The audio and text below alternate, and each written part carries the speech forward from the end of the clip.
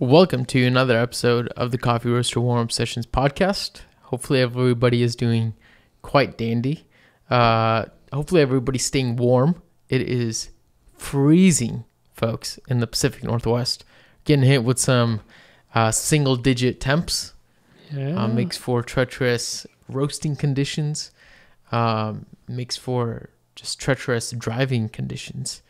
So hopefully everybody's staying safe. I'm sure, and from what I hear, it's happening across the country, everywhere. I think there's some kind of desert in California that got snow for the first time in like 42 years. That's insane. I haven't heard that. I heard that Florida also is getting pretty cold, but I also don't. I just heard hearsay. Just wild. Anyways, let's pour some Bachi.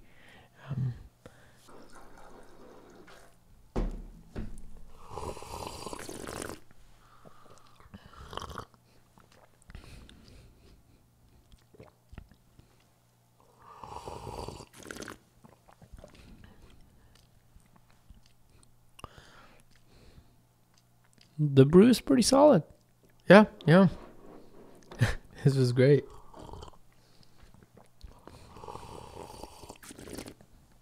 It's nice. Man. I don't know if I have many thoughts because this is a type of coffee that could be a daily driver. Yeah. It has enough intrigue to where it's fun to drink, Yes. but it's not insane where it's overwhelming to drink. There's something to say for a coffee that's exactly that. Mm-hmm. Like, I'm a huge fan of that. If I can find something that's like really solid in flavor, it's just, it has complex, it has nuance, it has intrigue, it's sweet, and it just hits the spot without being too insane in one way or another. It just goes down easily. Yeah. I'll have some breakfast to this. I'll have this as, just on the go. This is great, and I'm sure this would slap on filter, on espresso. Yeah. I believe our buddy Nate would enjoy this coffee. Nathaniel from who? Robert. Oh, yeah. Oh, I don't know, dude. As a daily driver. Oh, didn't he one time say that his favorite origin is like guat? Maybe I'm wrong. Nathaniel, I wish you were here. I wish you were the third person on this podcast so you can tell us, would you like this? Would you enjoy this? But I think we were talking about like coffees that are daily drivers. And this is kind of, I think, up his alley. But this is also a natural, right? An aerobic natural. Yeah. And it tastes nothing like it. Yeah. And that makes me happy. Yeah. That makes me happy.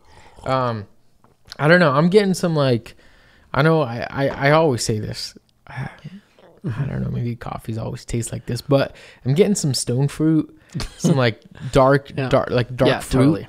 I'm getting dried fruit. Dark fruit and getting some orange. I think. Yes. Is the brighter acidity that's kind of sweet. I don't know. We tasted that honey on this coffee last time we had this, which I actually thought was very pleasing. But I'm not really picking up much. Yeah, it's not the same sweetness like it was. It's definitely more of a darker fruit sweetness. Not exactly a plum, but actually, the more it cools, the more I'm letting it linger in my mouth, the more I actually think it still has that honey in there. I was actually getting that one time we got honey, I was actually getting some black tea on it. Mm-hmm. And this might be crazy because it's crazy to think that this is a Guatemalan anaerobic natural and I'm picking up black tea. Mm-hmm. But it's kind of like lingering, like it sometimes comes and goes in your mouth almost, kind of more towards the back end, on kind of closer to the aftertaste, but not quite. Yeah. like a hint of floral-esque something going on. I was going to say floral. But it's not floral. I didn't want to be that guy. I didn't want to be like, oh, floral. Name all the coffee notes. No. And you're going to get one. right, someday. I mean, this coffee is pretty complex. I think especially for anaerobic coffee, which a lot of the times I think anaerobic coffees are so punchy on the front end. Yes. A lot of these big berry flavors, and then they kind of die out with just maybe a classic sweetness, which isn't bad. They have their place for that. Yeah. But they sometimes lack a lot of the nuance or complexity and experience. Yes. And I think this sip, I'm just like tasting new stuff. I mean, I was going to say the same thing. When, like right now, I keep coming back and I'm trying to sip on it more and trying to like think about what it tastes like. To me, that's intriguing. Yeah. To me, that's an intriguing coffee where I'm just going back sip over sip. All of a sudden, your cup's empty. Like that to me is like signs of an enjoyable coffee for me. And for those of you wondering, what are we sipping on? We're sipping on a Guatemalan anaerobic natural. And this coffee, our friends at Onyx Coffee, coffee importers, they gave us a very small amount to roast up because they were going to send off some gifts to roasters around the country that they worked with. And I don't even know if I'm allowed to say this, but I think I am. I mean, either way, they're going to receive those gifts at some point. And so these are just a little bit of some coffees we took just to taste in QC.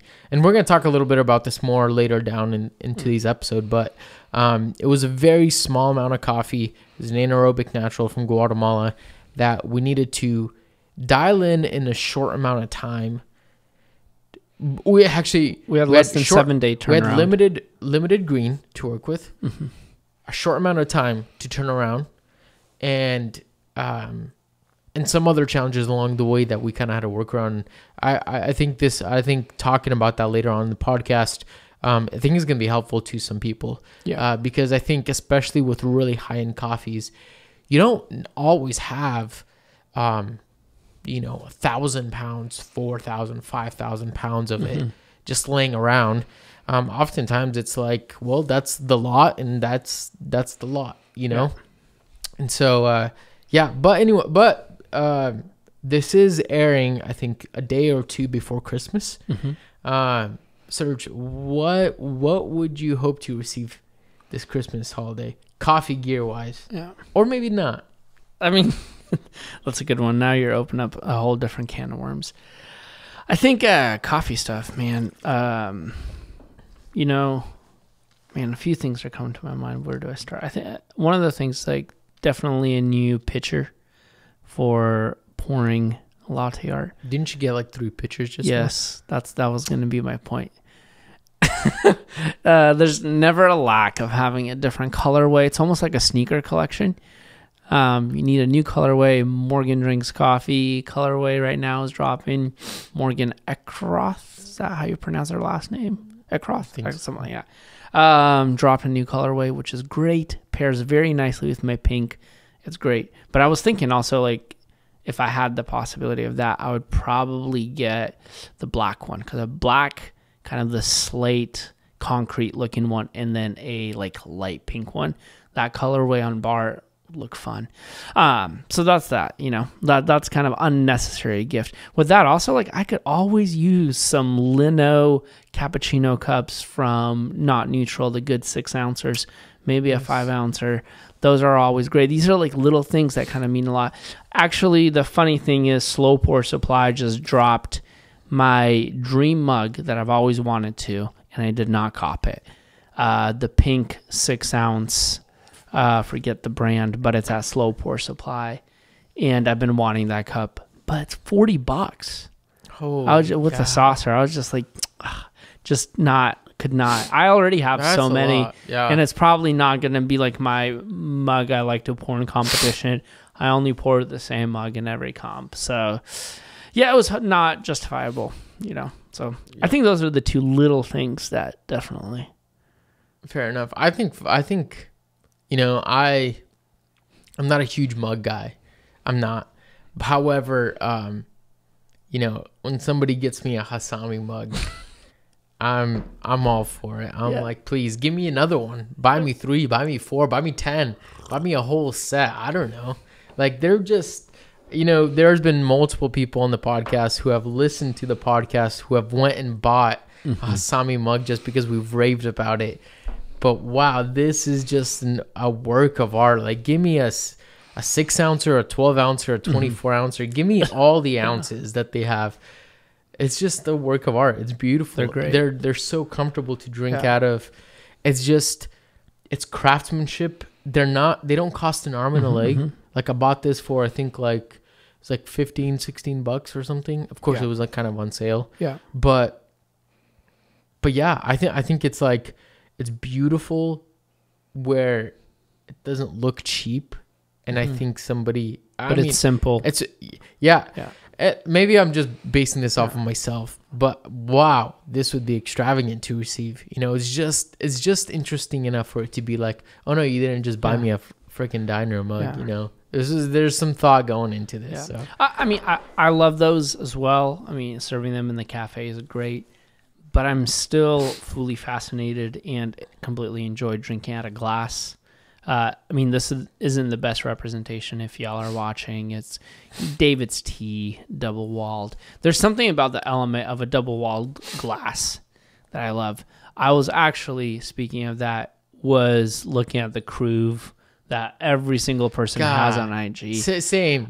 I was looking at them, was again going to cop the Duo. It's so pricey. And I have a tendency of breaking glass. I've had 4 or 5 fellow tasters, and I don't own one anymore. That's why I got the David's Tea one, because it's so cheap. I was just like, I can't afford to break another glass.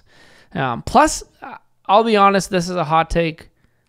I don't absolutely love the design of Crew. Yeah, depending on they have like this funky, like, the shape. Yeah, the shape. Yeah. Well, as much as I'm not. I don't know if this is like a marketing thing that, I don't know, they did or what it is, but wow, I was looking at them me too. I stumbled across some content that was featuring them, and I'm like, man, maybe it's time to just buy one. Like, maybe it's time to just cave in. What about their carafes? I can't do the carafes. No, those look like something in between like a science beaker and futuristic, like something you'd see in the UFO in Predator or something. Yeah, but something. You know what always comes to my mind, and this is a very, very deep dive here, is I feel like I should be on set of the 10 Commandments with Charleston Heston, right where they're at the Pharaoh's Lounge. Yeah, pouring wine. Something like that. Yeah, it sounds about right. Too fun. I've definitely been considering one, but yeah, they are on the pricier side. Yeah. But the Sami mugs were great. The not neutral cups are also really fun. The reason why I just don't really like the glass ones, I'm over the double wall glass. Like, I like it, but man, it gets dirty. Yeah, it gets like the fingerprints on it. It just, I don't know. Yeah, it's unless it's like perfectly clean and sits perfectly unused. Other than that. I don't know. Yeah, for sure. I think another thing is, like, I could always use another WDT tool. Oh yeah, dude. I'm jealous of yours. Yours is so long and like it's like tall, the needles. It would be much easier for me to use something like you have on my Tricolate, where my Normcore one, everyone knows Normcore. It's like bottom of the food chain. Sorry, Normcore. Am I right or wrong? Hopefully no one from Normcore is listening. Yeah. Come on, that was brutal. Okay, but by bottom of the food chain, let me rephrase that. I was referring to the price tag. They're the least expensive ones, right? Am I right or am I right? Or am I wrong? Let's just say, folks, tell me. They're on the budget end. On the budget. I mean, you either want a pair of paper clips or you want the Normcore one. I still go with the Normcore. Hey, listen. To be fair, I have a Normcore, portafilter. For those of you watching, you'll see like a Breville dual boiler in the corner there. I have the Normcore portafilter. Am I happy with it? No, but it works. I also have a knockoff Time War scale. Am I happy with it? No, but it works. I mean, it was on eBay for $9.99. No, you guys. It's not even a dime more. It's like it's the knockoff unbranded one. Yeah, I mean, folks, you got to see this, dude. You guys. Oh god. I mean, honestly, let me, to those who, this is, a audio, not a visual platform, but I'll tell you, when the on and off tag is so big, there's a lack of design.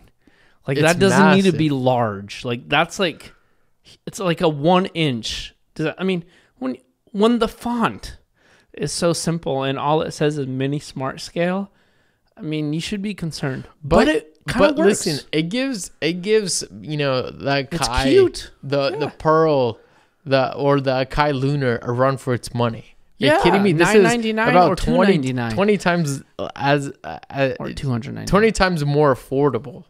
I mean, 100%. But it weighs the espresso. I've been pulling espresso shots with it, and it works great. I mean, I don't mind buying a new one every month. Exactly. Yeah. This is perfect for tossing it in my backpack with my AeroPress and go up and to maybe the flare and go watch some Eagles and pour some espresso like this Christmas morning. Yeah. This year's Christmas morning. I think it's a interesting little scale. It just doesn't tear, unfortunately. Really? To tear, you have to turn it off and on. Oh, there it is. Or maybe I haven't read the manual. There's the T button. And same thing with the power. Ooh, that's smart design. You see how they have the on and off button? Usually it's a dash. That's actually the letter T. Oh, that's fair. I just don't know how to use that. Oh, it's not tearing. Yeah, it's not tearing. Well, folks, I'll tell you what. That's how things work. Can you triple click it? Oh, 1.2 milliliters. Ooh, there. Whoa, these functions. I like it. Anyways, I don't know. Folks, anyway, fun stuff.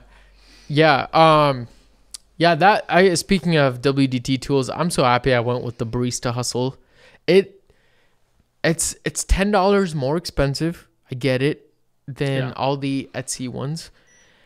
But wow, what I loved is you get replacement needles. Mm-hmm. I have a whole stack of them.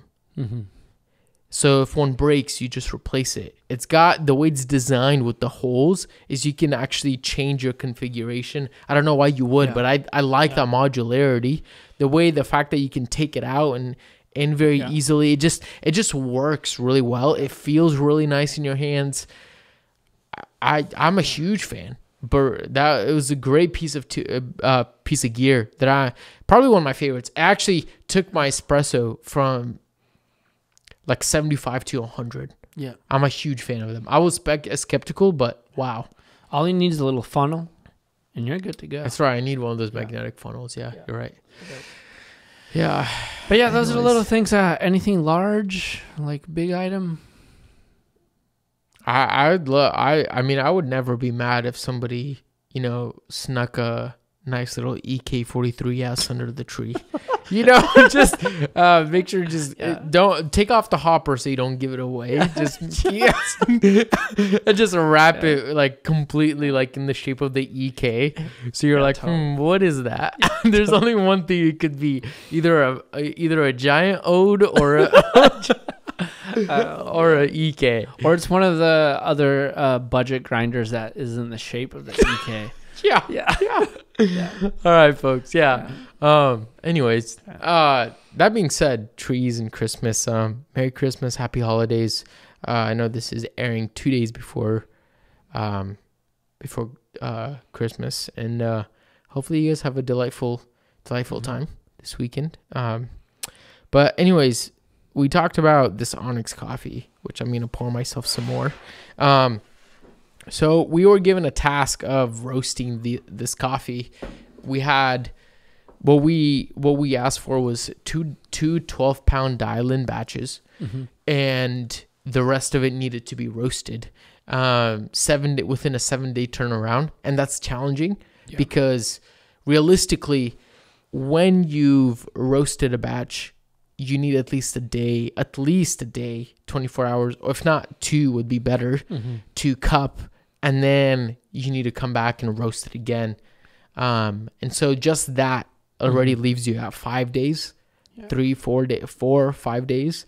And so there's very little time.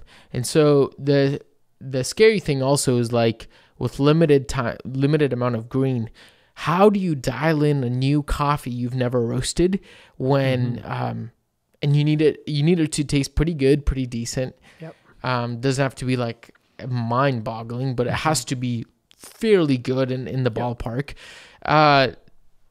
How do you do that, especially when there's nuance where coffee could crash after crack? That's a huge problem that you kind of have to deal with. What happens when there's just interesting, unexpected things that come up? And so, Serge, give us a little glimpse of like what were the first things that we thought about and we went to right away to start this process? Yeah. As far as I remember, one of the first things we talked about was batch size. Because there's a few reasons. One is efficiency. Where does this fit in our roast date? Because we still have to do all of our production roasts. We still have to fulfill orders. Right. And then we need to crank out this coffee in a very short period of time. And then also understanding like how much coffee we have divided by how many roasts it's going to take. So batch size matters quite a bit. Within that, also understanding that, man, if we choose a bigger batch size, we have limited amount of roasts for dial-in. And that can get pretty risky. So we went from, talking about 3 different numbers of like, okay, do we want to do this, that? Where do we meet in the middle? And what if something goes wrong? And I think even before all of that, like for folks to bring clarity, like this is a coffee we've never brewed, we've never cupped, we've never tasted. Yeah. We don't know anything about this coffee apart from the information that was given to us. So we were very new. We knew and had an idea of like, okay, these are the areas that we struggle with anaerobic coffee. So how do we prepare the roast for those kind of struggles, like the tendencies that anaerobic coffees have? So we have to process that. And then finally, just creating a plan, because we knew like, hey, at this date, our client, or I think one of the final things I wanted to bring up is the fact is we weren't roasting this coffee for us. Yes. This isn't our coffee. Like, we don't get to basically, if something goes wrong, we don't get to like deal with that. The stakes are much higher when you're doing it for someone else. I'm okay with messing something up for myself, even though I don't want to do that. At the cost and be done. Yeah. But when it's for somebody else, definitely the stakes are much higher. And so, I think figuring out batch size, and then we cupped it on Ikawa roast. We did a small little sample roast just to get a feel as to, man, what's this coffee has got to offer? What are we playing with here? And then also taking into consideration, all the other coffees that we've roasted from Guatemala. So, some of our unreleased coffees that we have yet to release are some Guatemalans, and kind of utilizing all of our past roasts, all the data and information that we have already to work with. How can we utilize what's already proven to work in this new approach to this brand new coffee? And that can get you a far way. It won't get you all the way, but that can get you a leading direction towards what you should be doing with this coffee. And after all, a lot of coffees you're going to be approaching in the very same way. And not say that all coffees roast the same, but you're kind of approaching it with the same kind of almost general system, whether that's, your between batch protocol, whether that's how you go down in your gas setting. What are you prioritizing? All like roasting to color also. Like the crazy thing is like you and I, when we were dialing in this coffee, we dialed it in and then checked the color on it through our small little color reader. And we usually like coffees of a particular color. And within 2 numbers. And whenever we were like, I think this is pretty close to what where we want this coffee to sit cupping wise. We went and checked it on the reader, and it was nearly spot on. So, and that happened because we used a lot of those same systems, and we just brought it over into this coffee and asked ourselves, how do we get it into a ballpark turn around, put it on the cupping table, and then analyze what's on the cupping table, and then turn around and make very educated and reasonable changes, because we're also working with a very limited green. And so the end client, Onyx, had to receive the amount that they needed. So we couldn't, so we couldn't over roast for dial-in. So a lot of these things you kind of have to approach strategically, and a lot of it is like simply just over the last 3 years you learn a thing or two. And I think one of the things that I've learned is because I definitely have more experience working behind the bar than roasting, right?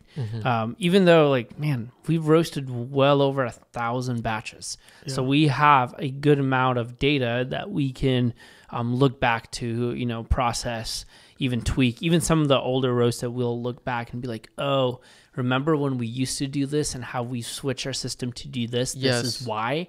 So that why has really impacted how we do new coffees. It's very similar to folks who, like myself, are very familiar with dialing in espresso. What happens when you get, 2 pounds of geisha that you're pulling on espresso, and that is the only amount of that coffee you have? You have to work with very little. You have to be strategic with how you change your grind size. You basically, as soon as you put that coffee in the hopper, you want to make sure you're in the range. And what are the questions that you're asking? Okay, Panama, right? You know some things about Panamanian coffees. Where do they land on your grinder? You want to get it in the ballpark. Then geishas, something like, oh, you need to, for this roast level, you need to target this time. So you're asking those kind of questions, but then the end result is you're not necessarily dialing in because you want to pull out more mango. You're dialing in whether the shot is set not too sour, not bitter, for balance. Similar in the roast, I believe. At least as I was processing, I was thinking there's a lot of crossover similarities here. Even though we don't know like what the full flavors of this coffee are or were, we're dialing into what do we know about a good roast. What does baked mean? What I mean? What does a underdeveloped coffee taste like? What does a overdeveloped coffee taste like? What's a properly developed coffee taste like? So when we're dialing in, as we're roasting and cupping, in the cupping process, we're asking those questions. And that's where we come to the conclusion, okay, this coffee is fairly balanced. Yeah, for sure. And I think especially when you're, talking about having limited volume of this coffee, you really need to use that kind of expertise to just get it within a ballpark, and almost thinking ahead in terms of, what you said about like dialing in espresso and with like a limited amount of geisha. You're really just thinking like, okay, what has worked? How do I navigate this? What can be tweaked? And the difficulty is also when there's curveballs.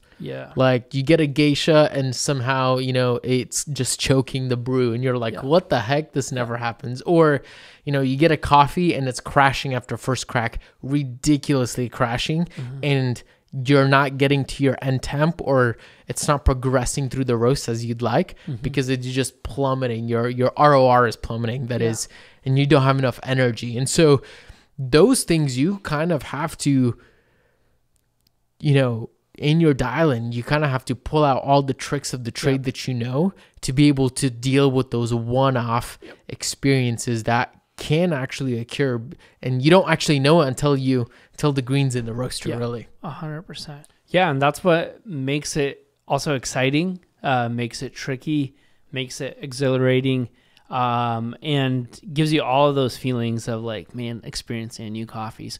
I think a lot of the times projects like this is like what really gets me stoked to be part of, and for sure to be able to execute that, problem solve on the fly. I think in one of the roasts you pulled out a random trick. You're in the middle of the roast, we're like, oh shoot, this coffee's reacting this way to those changes. We know that we usually do this to execute that. And I'm like, dang, it worked like on the fly, and we cupped it and it became part of our plan for roasting this coffee. And I think those kind of moments are big moments in knowing like, okay, how do you manage a new coffee? How do you manage a new roast? And how do you stick to basically your style and preference of roasting? Yeah, I think past experiences are such a big part of attacking, a challenge like this. And at the end of the day, this kind of just puts all your skills to the test, because you're like, man, limited on time, limited on green, limited on a bunch of these things, and it's for somebody else. You really have to be on your A game. And if you just haven't put in the reps, if you haven't put in the time, it is what it is, and that's the intimidating thing. But as we wrap up this episode, give the folks, like, what's one tip, one or two, but one tip.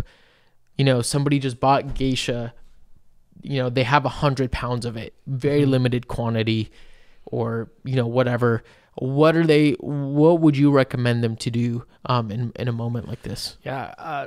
Don't try to do something new. Stick to what you know. Whether you bought this geisha or you were offered and asked to roast, there is some form of dependability within that. Like, why did you risk buying this geisha? That means you know something about roasting. Like, hopefully this is not your first ever coffee that you're roasting, so you already know that. So trust that instinct. Stick with what you know, and don't try to change. Like, you normally roast 10-pound batches, you're gonna roast a 2 on the same roaster. Like, that might not be a good idea if you've never done that.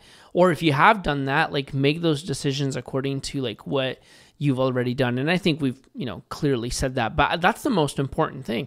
Don't try to change all the variables. Stick to a few that you know. Yeah, that's excellent. Yeah. There it is, folks. You guys have heard it from the man, the myth, the legend, Sergey Kotrovsky. That's excellent. Well, hopefully this was encouraging. Hopefully this was helpful.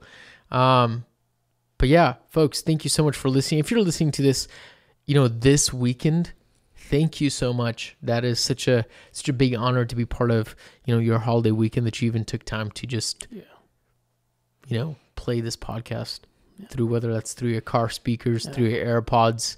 Maybe you're like playing this on, during dinner with your family. Oh, that'd be bold. That'd be wow. Yeah, wow. I just whoever you are, I commend you for that. I mean, I just imagine someone just chilling on an airplane, with their maybe AirPods Pro and tray tables down. I'm just gonna tell you, if you're in the middle seat, put that phone with our little cover, Mirror Coffee Roast warm-up sessions right on the middle of your screen, in the middle of the tray table. Let your neighbors see. Give them a nod. Maybe offer them an earbud. Share the pod. Yeah. Hey, dude, they're talking about roasting geisha. You want in on this? Have you ever roasted a geisha? Alrighty, folks. Well, thank you so much for tuning in. And once again, hopefully you guys have a splendid weekend. Restful, exciting, and good. That being said, as always, friends, remember, reflect what's good.